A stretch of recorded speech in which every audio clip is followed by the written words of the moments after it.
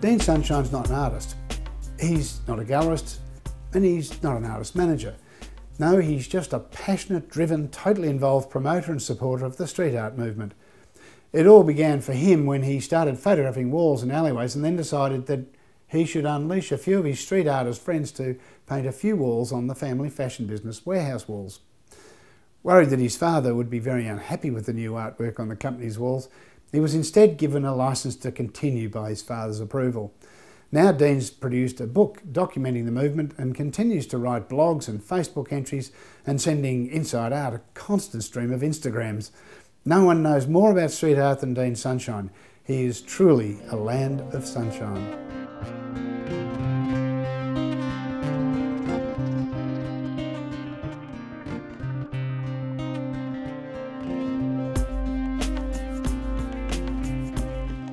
With your position in the street scene, you're not a painter.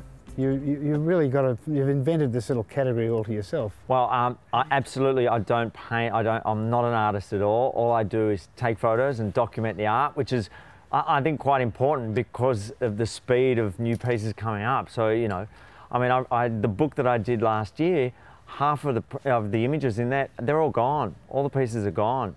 So it's documented for life. And you actually think that's a good thing, the ephemeral nature of the art? I think it's part of it.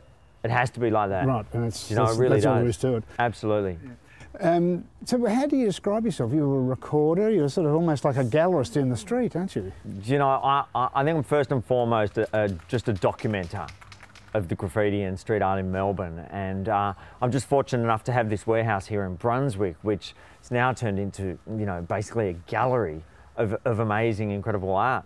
And this has just slowly crept into my life as a part of my passion. But I noticed while we've got some work going on right behind us at the moment, it is reasonably labour intensive. I can hear the spray can being shaken. Yep, absolutely. In a sense, you're really a curator because you're bringing people here. You then record it? You know, absolutely, and you know, it's really nice to have an opportunity to give all these walls and get all these artists down here. You know, it's a pleasure, and it's quite interesting to see how many people actually come to check it out, and how many people are here taking photographs and, you know, Instagramming and putting it all up. It's great. It's interesting. It's really good.